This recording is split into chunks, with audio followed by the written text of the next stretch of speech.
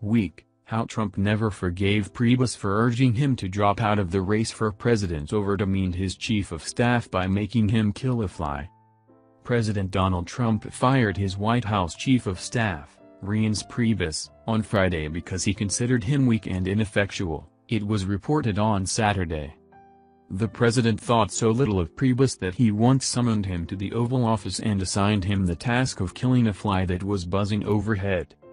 The episode highlighted the extent to which Priebus was marginalized by the president during his 6-month tenure, according to The Washington Post.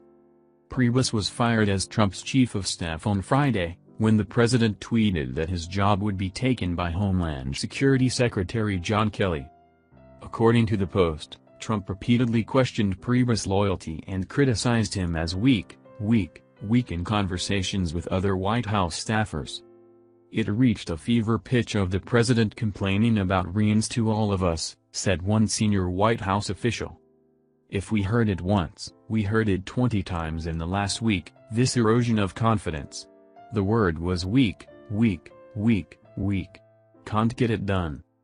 The president reportedly never forgave Priebus after the former Republican National Committee chairman urged then-candidate Trump to drop out of the race last October after the airing of the infamous 2005 Access Hollywood interview.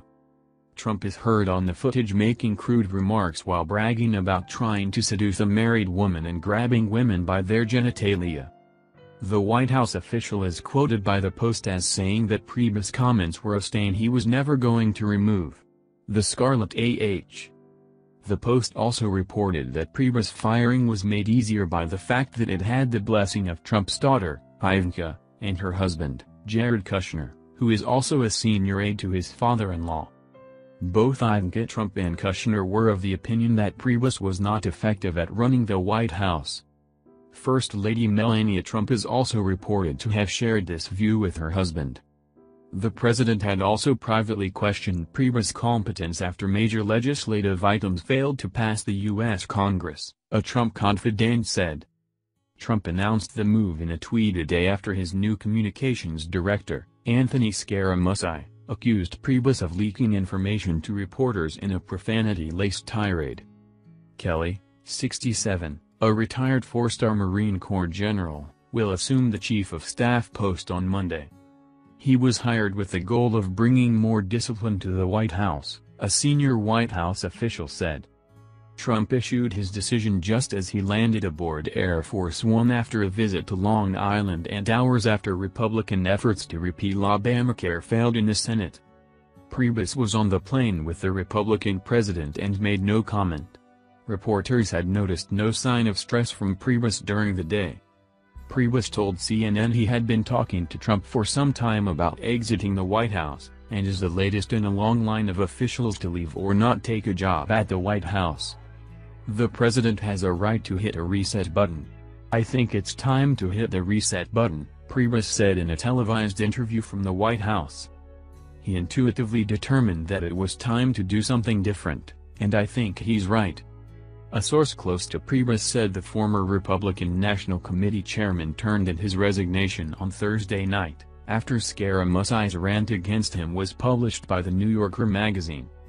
A senior White House official said Trump had informed Priebus 2 weeks ago that he would be replacing him and that the move had no connection to Scaramucci, whose hiring a week ago prompted Sean Spicer, a Priebus ally, to abruptly resign as press secretary.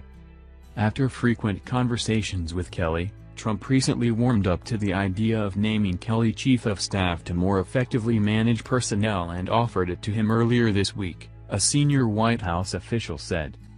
Carrying an umbrella, Trump approached reporters as he stepped off Air Force One, with rain storming down. Reince is a good man. John Kelly will do a fantastic job. General Kelly has been a star, done an incredible job thus far, respected by everybody. He's a great American. Reince is a good man, Trump said. Priebus' 189-day tenure was the shortest in modern history for a White House chief of staff. He had hoped to stay on at least a year but struggled to manage his unpredictable boss and was unable to get a handle on conflicting factions in the White House who have frequently squabbled. In a statement, Priebus said it had been one of the great honors of his life to serve Trump and the country. "I will continue to serve as a strong supporter of the president's agenda and policies. I can't think of a better person than General John Kelly to succeed me, and I wish him God's blessings and great success," he said.